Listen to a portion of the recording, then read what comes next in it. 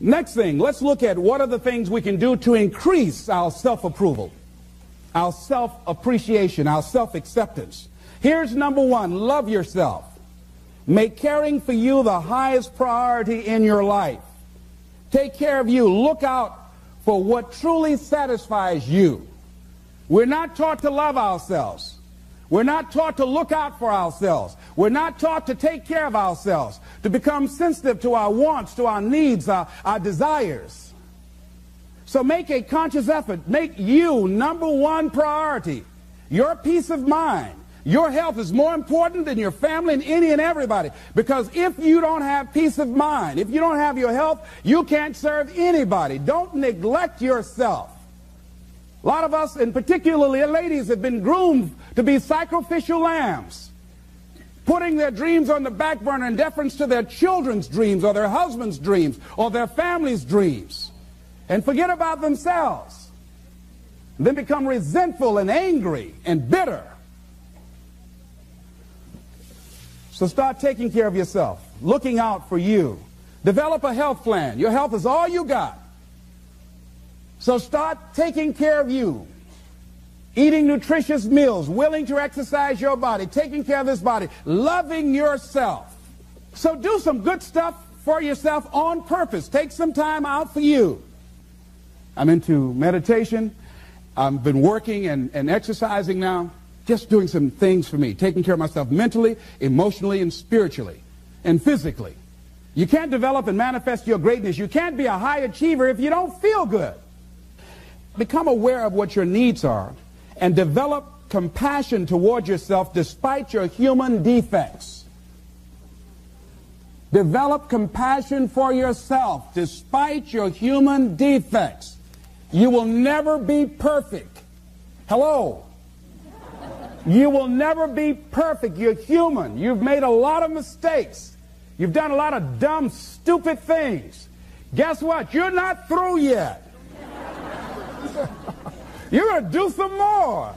Hurry up and get it over with. It's all right. Got to learn to be gentle with yourself. Make it all right. What you don't know, mistakes that you make. It's okay. Handle it. Learn from the experience.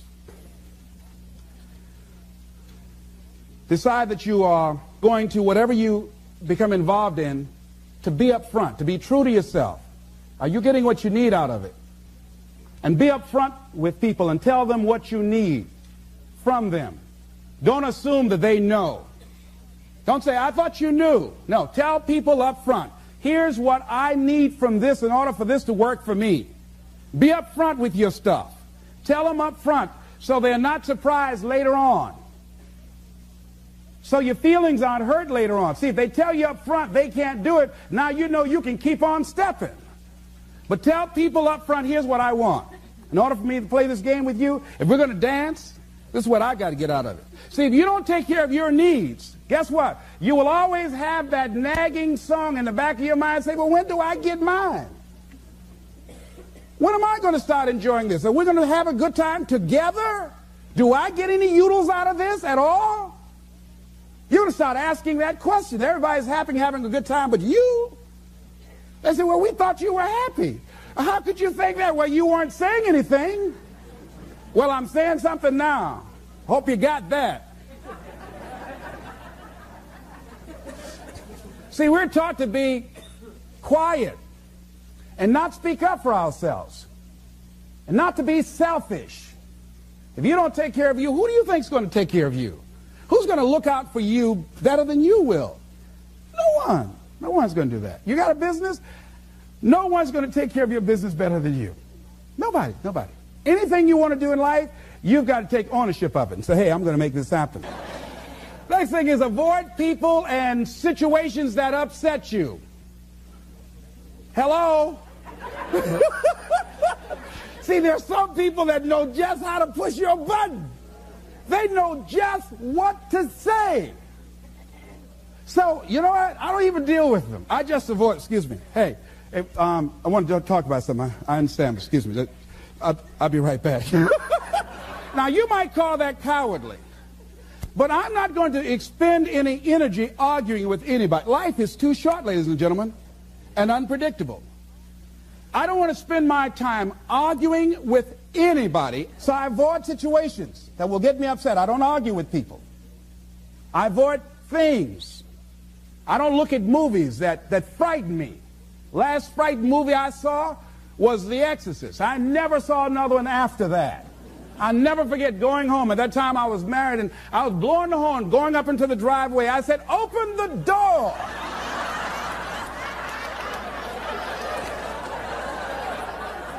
I pull up, open the door to get out, and I said, "Oh, Lord, they got me." I started blowing the horn. My wife said, "Unfasten your seatbelt, fool." I said, "Oh, all right."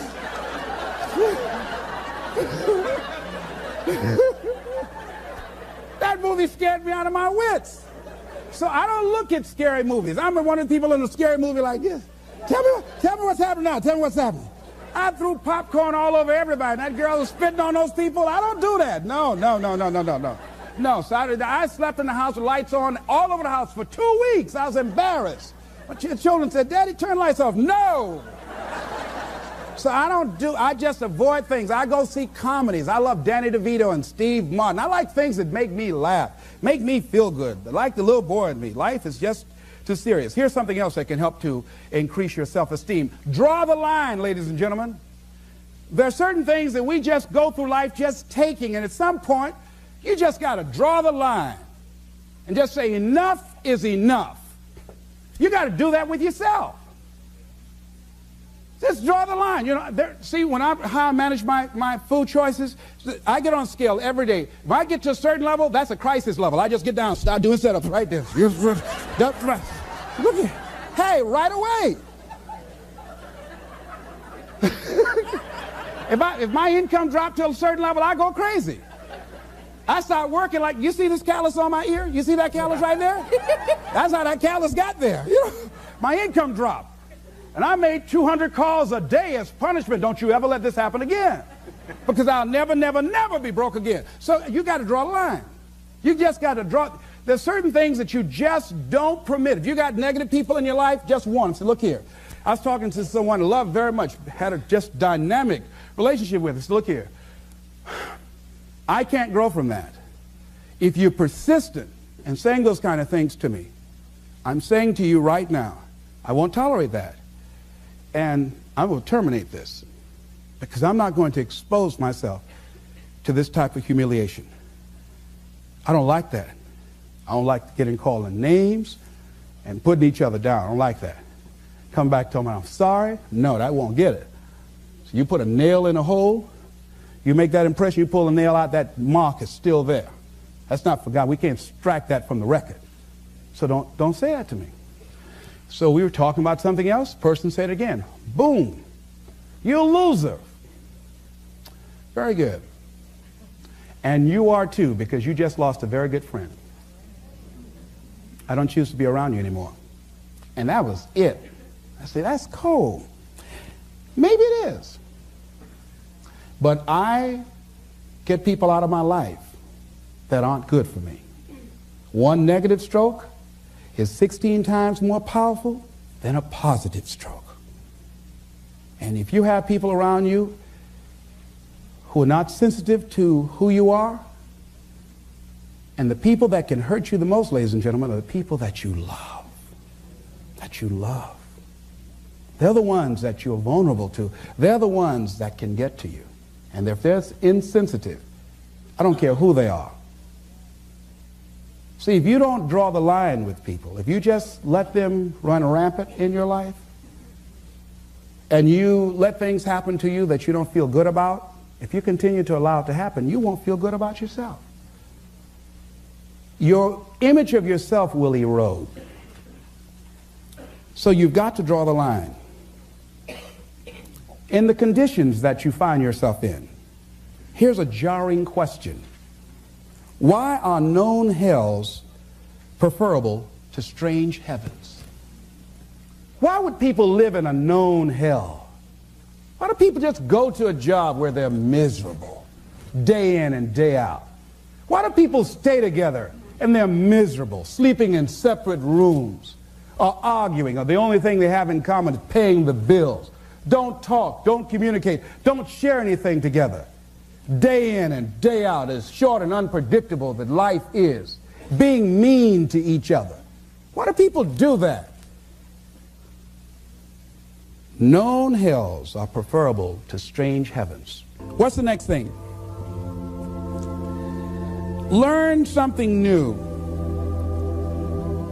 and tackle it in a spirit of adventure and love.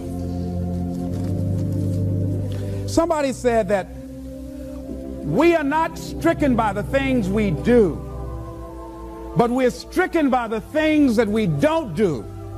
The songs that have not been sung, the poems that we have not written, the work that we have not done, the ideas that we have not developed, the dreams that we have not acted on. That's what can stricken you.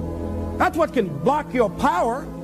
That's what can rob you of your peace, of your satisfaction, of your self-respect, of the special joy that you can get out of life, of special achievement. See, one of the things that contributes to high self-acceptance or self-approval is self-achievement. When you achieve something, when you've done something, and you can stand back and look at it and say, I did this. What if it doesn't work out? You can stand back and look at it and say, I tried it. I went up in there. I went with it. Didn't work out. No, but I value the experience. I love just the experience of doing it. I love that. So that's why I said, wait a minute, I've been fantasizing about singing. So I'm going to do this. Who says that when I first stand up, I got to sound like Pavarotti? What's the guy's name? I don't have to sound like him. I have to sound like Les. That's right, Mamie Brown's boy. See, you got to look at you and look at your life and find something that you can tackle and do it with love. Only that which you love. Only that which you love. Let me tell you something. When you do that, you're doing it in a spirit of love. Just love it. Can you tell I love this? I love it. See, I know that there's greatness in you. I know that there's something in you. Everybody has something. I don't know what it is, but you know it's something. You know it's something in you that you want to do. Everybody's got some ideas. I say to you that as you focus on something, as you go into action, as you hold that thought in consciousness persistently, you begin to develop the consciousness to manifest and create all kinds of things. You will begin to realize powers and abilities you have. You will realize you have miracle working power in you. That when you move, that when you walk, folk will see you when you come in the room and say, I don't know what it is, but there's something different about you. There's something about the way you look. It's a glow about, what is it? What are you doing now? I'm just being who I am. I'm just living out my greatness. I'm approving myself and giving myself permission to pursue my dream. Ladies and gentlemen, pursue your dream. Pursue your greatness. It's there. I know it's there. I'm waiting on you to come on out here and join me. This is Mrs. Mamie Brown's baby boy, Leslie Calvin Brown, saying it's been a plum-pleasing pleasure as well as a privilege. Thank y'all here. Thank you very much. Thank you. Thank you. Thank you very much.